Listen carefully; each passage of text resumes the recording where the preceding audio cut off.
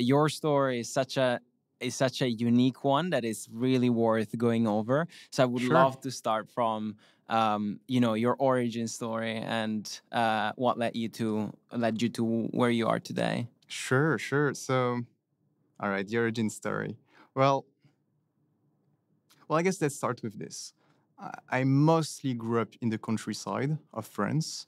Um, and my dad is an artist, he's a painter, and he lives literally in the middle of nowhere. And so we had this huge house full of books and arts and paintings, but with no one around it. So I was like the only kid in my village. And then we got a computer, and I started making friends online. And I started huge portion of what I do would actually be going on online. I went deep into Minecraft, started building virtual walls in Minecraft, essentially building servers, making new friends. And then I randomly came across the Oculus Kickstarter from Palmer Luckey. Oh wow, long time ago. Yeah, a long time ago. I probably was 14 at the time, 14 years old.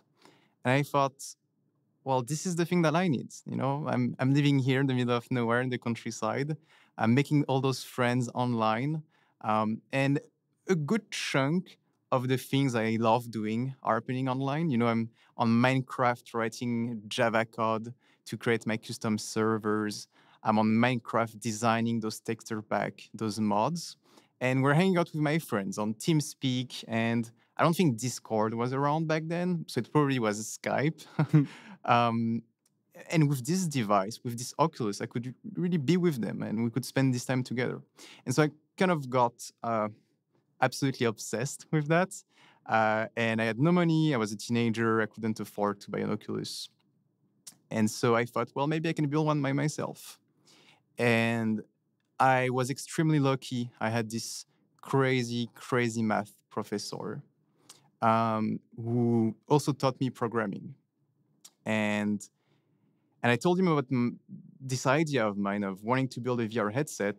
And I came up with a bunch of, things I needed to learn in order to do that. Just basic physics, to be able to calculate the position of the users, learning how to do compression more efficiently. So I would be able to transmit data from the headset to the computer faster. I just came up with all those questions, and he gave me math classes, and I started just working on that thing. And luckily enough, it worked out. And so by the time I was 15 years old, I had basically built, with a couple $100 that my math professor gave me, I'd essentially built the same thing as an Oculus. So I'd built my own VR headset from scratch, same features as an Oculus, built it alone. And then as I started playing with it, spending a lot of time using it, um, posting about it online. And that's when Facebook at the time, now Meta, heard about it. And luckily for me, David Marcus came across it. I don't know if he still remembers me, but that changed my life. David Marcus saw this and introduced me to Atman Beanstalk, who was the chief architect of Oculus. And they invited me over to the US. They flew me out to the USA. I got to spend some time with the people over at Facebook, realized how hard it is to build a hardware company. But also realized that as much as I loved what they were trying to build, that my vision for the future of VR was different and not really aligned with theirs.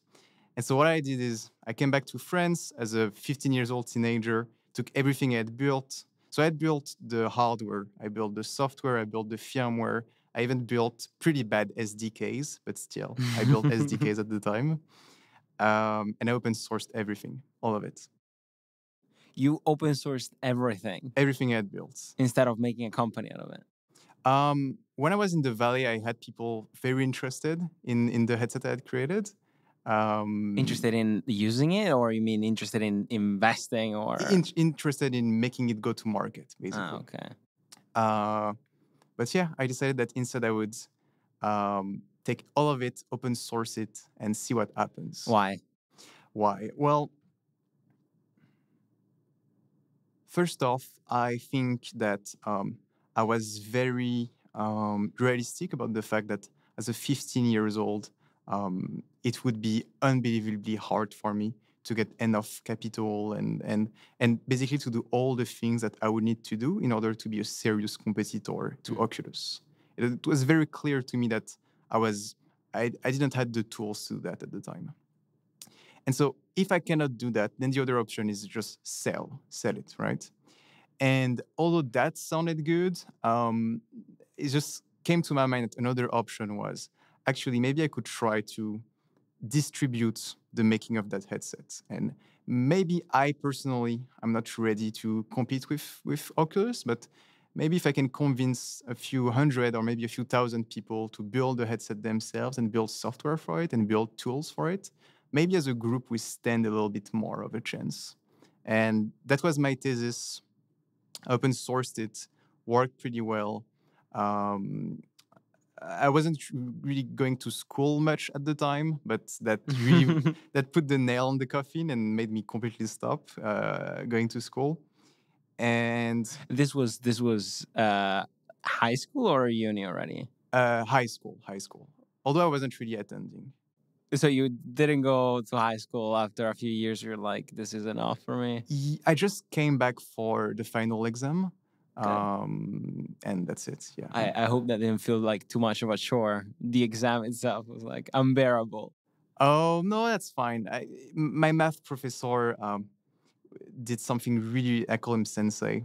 I did something pretty crazy for me when we were in middle school.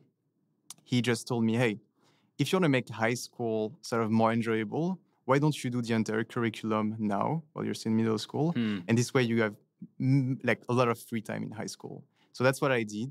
And so, regardless, high school was just like a big playground for me because like I'd already done all the stuff with him.